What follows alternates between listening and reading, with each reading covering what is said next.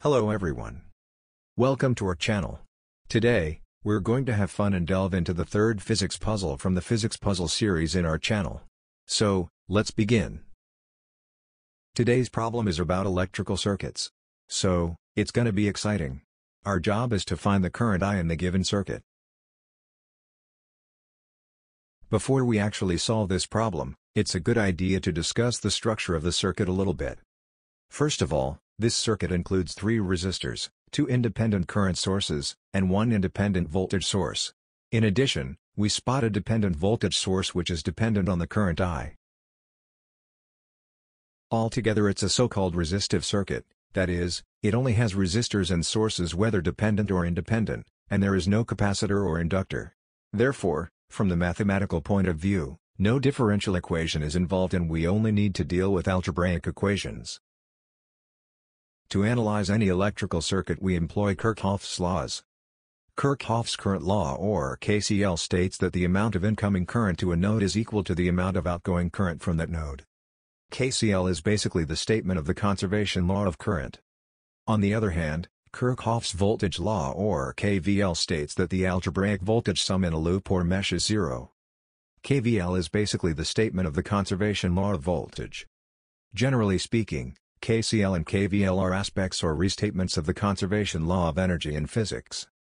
In most textbooks, normally, there are 2 formal methods to analyze electrical circuits, the nodal analysis, and the mesh analysis.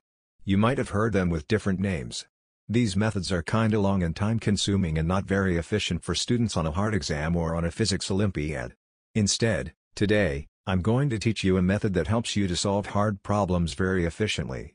There are actually 2 similar methods for that. The first one is, keep doing KCL until you find a nice KVL, and, the second one is, keep doing KVL until you find a nice KCL. Also, we keep in mind that we can always benefit from other tricks like symmetry to simplify a circuit. Today, I'm going to teach you the first method and you'll see how we can solve the circuit problems, specifically the resistive circuits, within seconds.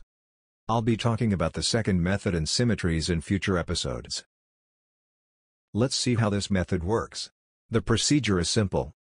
First, we write KCL for some good nodes. We try to keep our KCLs only dependent on one unknown variable as long as possible. Then, we try to continue to play with the KCLs until the nodes around a loop has been considered. So, then, we apply KVL, and, since we kept only one unknown variable, the equation we get out of KVL is a simple one-variable algebraic equation.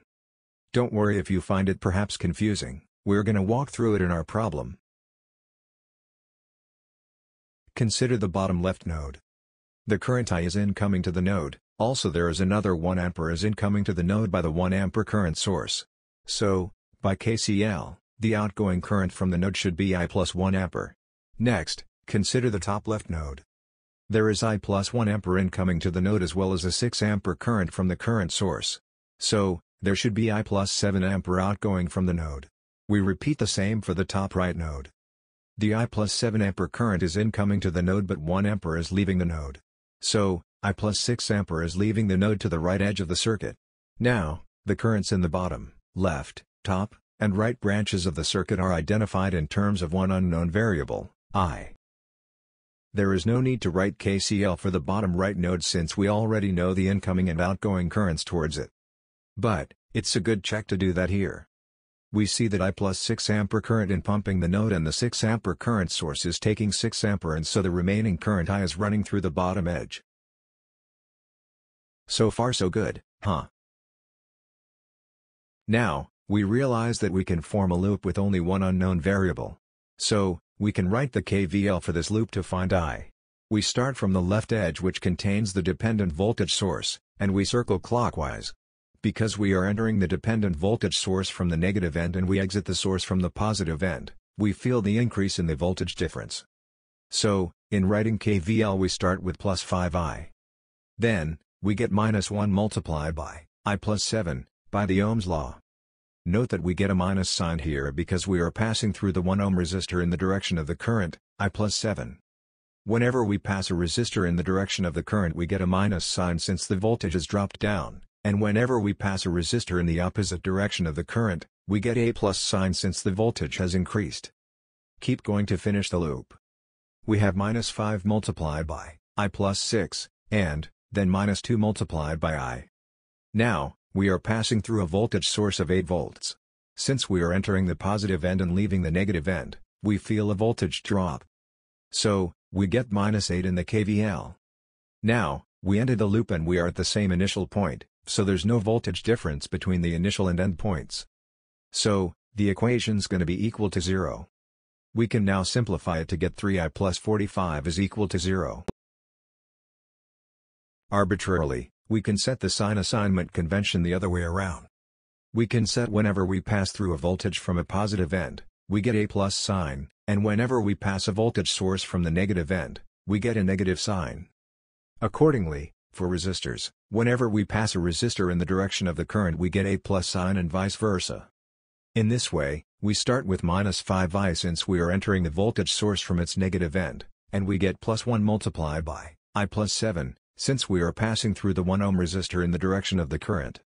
Then, we get plus 5 multiplied by I plus 6, and plus 2 multiplied by I. Then, we are passing the 8 volt source from the positive end, so we get plus 8. Last, we close the loop by setting it to 0. By any means, both give the same result. Choose whichever convention you feel more comfortable with.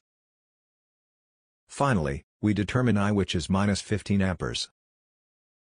That was fun, wasn't it? Hope you enjoyed it. If you did, please like and subscribe. See you next time.